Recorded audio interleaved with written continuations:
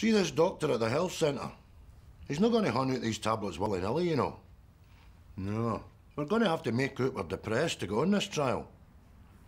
Lay on a bit thick, you know. Oh. Jeez, oh. I don't know if I could swing that, Jack. Right. Here's a look at it. What? Your depressed face. Oh, right. The hell are you laughing at? You! That's no depressed, that's constipated. All you're going to get for that's a hunt for bloody laxatives. Shut up. Like to see you doing any better. Right, off you go. Do your face. No, because I'll not be doing a face. I'll just be sitting there in front of him saying nothing. That's no depression. That's just moody. That's different, Jack. There's no such illness as moody bastarditis. Gonna have to give it a bit of thought then, eh? Right, I'll go the doctor and you go you. And you're coming in to con me into giving you these tablets.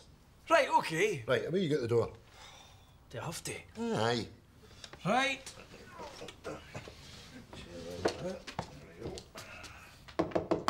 Come in. Morning, Doctor.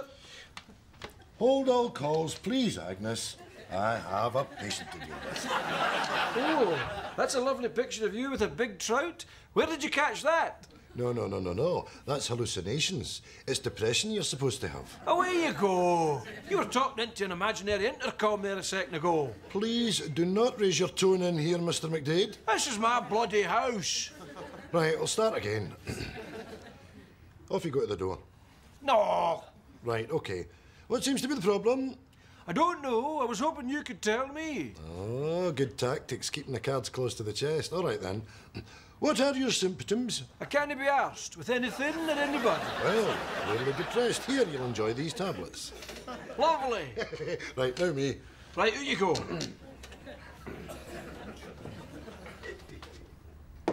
Come in. Good morning, Doctor. Hold all calls, Linda. Linda? I had to let Agnes go. She was an arsehole. Oh, that's a bloody liberty. I liked that woman. She was in here for years. She was due up for retirement. Too bad. I called the shots and she's bagged. Now, what's the matter with her? I'm depressed. And how is this depression manifesting itself? I cannot be arsed with anything or anybody. Well, it certainly sounds like you're depressed, but I'm afraid I can't help you. How? Because I just gave the last of my tablets away to a lovely big fella called Victor McDade.